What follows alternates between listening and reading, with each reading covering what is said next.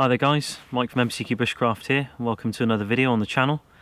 Been out in the woods today, having a look around. Thought I'd take a shotgun with me. A friend of mine lent me this gun here. This is a really nice traditional English made shotgun, handmade, John Rigby & Co. 30-inch barrels, half choke on the right, full on the left, double trigger, has ejectors and automatic safety, and really beautiful engraving. The action on it for its age is as smooth as I've ever felt. Just sounds and feels wonderful. But the video isn't about the gun, it's actually about something else. I'm going to leave that there. It's about a knife I've been using, a knife that I got given actually as a gift, and it's this one just here. You might have seen it on a recent video. I used it to skin a hare, but this is a lovely little neck knife, and I thought I'd just tell you how I'm getting on with it. For those of you who follow the channel, you're probably very familiar with the main camp knife that I use, and it's this one just here, the Fieldmaster knife. It's a collaboration knife between me and Lee from LB Custom Knives. I've probably been using it for a little over a year now. RWL 34, full flat, although not a true full flat, as it does have a secondary convex bevel just on the edge there. I get on with this knife really well, and so far it's done everything I want it to. Very good edge retention, and I'm really happy with it. Dressed a few animals with it as well, done fish with it, and being RWL 34, it's really good stainless, so I never have any issues with it when I'm out and about, and if I'm by the coast for example and I get worried about salt water, you know, those worries just aren't a problem anymore. I can put it away and just deal with it back at camp. So it gives me a lot of flexibility to have a fairly modern setup in a country where I have to deal with damp all the time.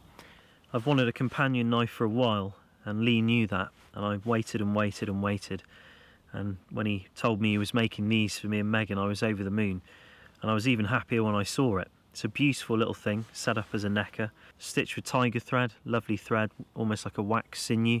But if we pop this open, you can see there's the knife, and it's a really nice piece of equipment. I've got on with this really well, and it's got the same grind as my Fieldmaster knife. So you have an almost full flat with a secondary bevel, so you've got a lot of strength there as well. And you'll notice a pattern on the actual blade.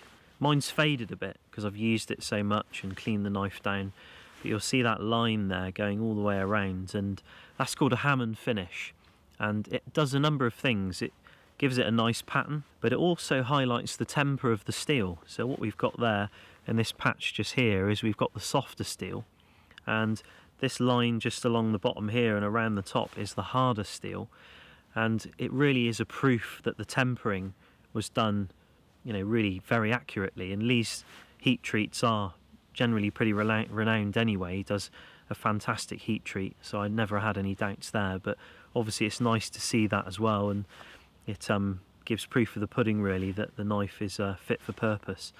We've got the same jimping as well that we have on the Fieldmaster there, and nice short blade. I think this is about a 3-inch.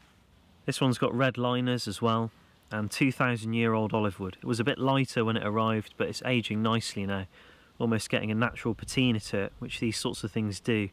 So overall I'm really happy with it. I think it's beautifully made and functional too, which is the two main things I look for in anything really. Well made, attractive as well, which is always nice, isn't it, when something looks good, but function is the main thing. And really like this handle is really important on a knife. I think it's actually one of the most important things on a knife. When you pick a knife up and you hold it, you don't even have to really look at it, and you can tell straight away whether it's a good knife or not.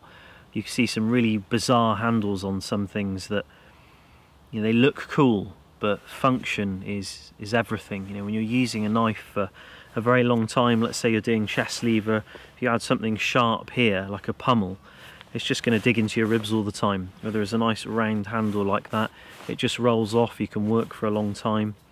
You can hold it in lots of different ways. You know, if you're scraping, you know, you can use the foregrip technique. You can turn it like that, chest lever. You can cut towards yourself. You can do all sorts of things with it, provided you're capable, and it's a good little thing. So appreciate that, Lee, and Megan appreciates it as well. Those are the two main knives that I use. Hopefully that answers a few questions. I appreciate you guys watching, and I'll see you real soon in another video. Take care.